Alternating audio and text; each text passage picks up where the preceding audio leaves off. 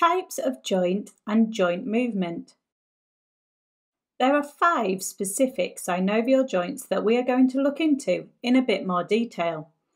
These are split into 2 types of joints: the hinge joint and the ball and socket joint.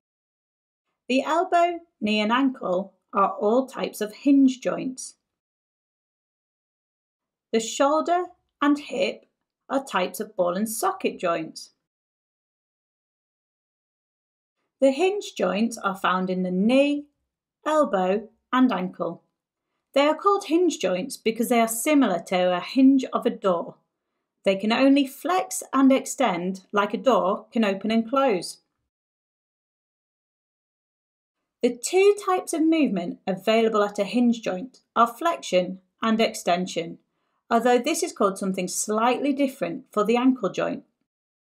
At the knee and elbow, when flexion occurs, the joint is bent and the angle between the bones decreases. At the knee and elbow joint, when extension occurs, the joint is straight and the angle between the bones increases. The ankle is a hinge joint and has slightly different names for its range of movement. When the toes are pointing down, this is called plantar flexion. When the toes are pointed upwards, this is called dorsiflexion. Can you think of any sports where these movements would occur a lot? Let's see if we can describe the movement happening at some of the hinge joints on the first athlete performing karate. Look at the right elbow of the first athlete. It is bent at the hinge joint. This means the movement occurring is flexion. Look at the left elbow of the athlete. It is straight at the hinge joint. This means the movement occurring is extension.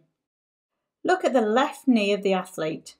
It is slightly bent at the hinge joint. That means the movement occurring is flexion. Look at the left ankle of the athlete. His toes are not pointed downwards.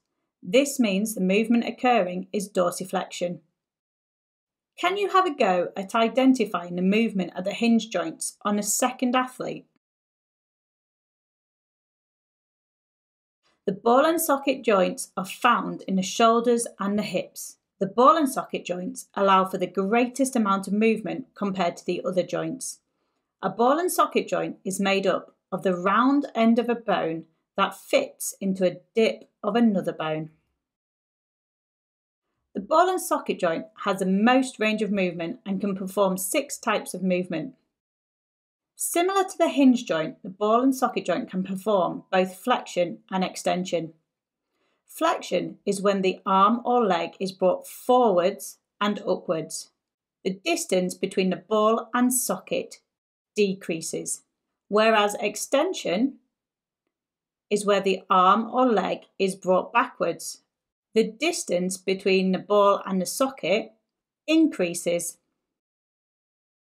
The ball and socket joint can also perform the movement abduction and adduction.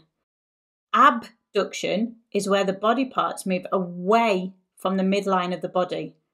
For example, when bringing the arms away from the body when performing a star jump.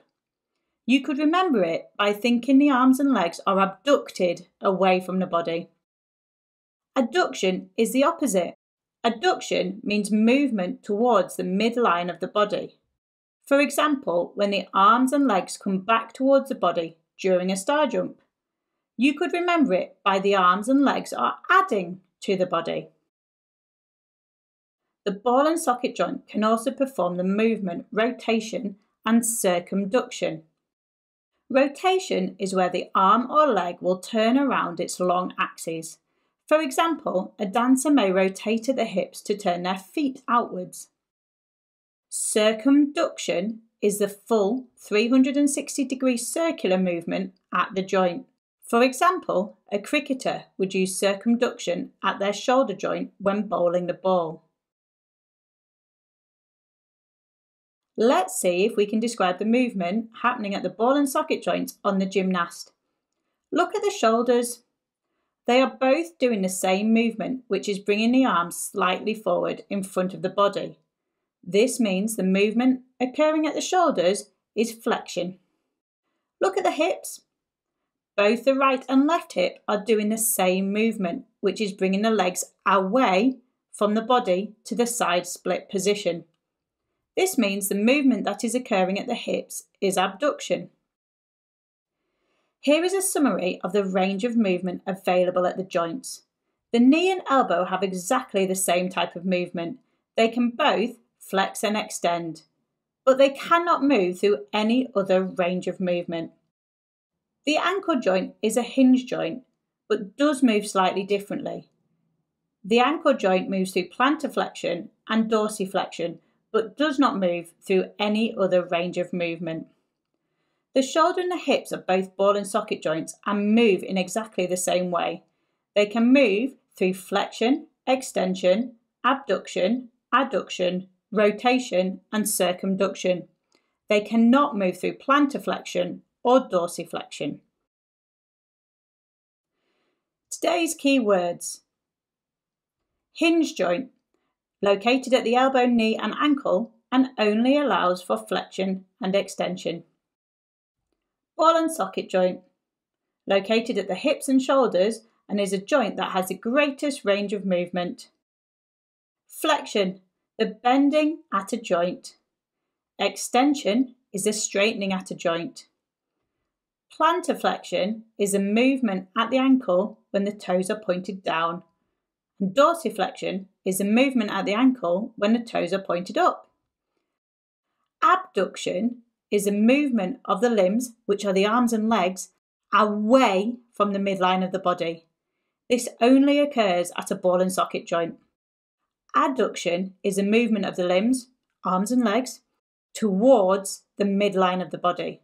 This only occurs at a ball and socket joint. Rotation is the turning or pivoting of a joint within its socket. This movement only occurs at a ball and socket joint. Circumduction is the full 360-degree circular movement at a joint. This movement only occurs at a ball and socket joint.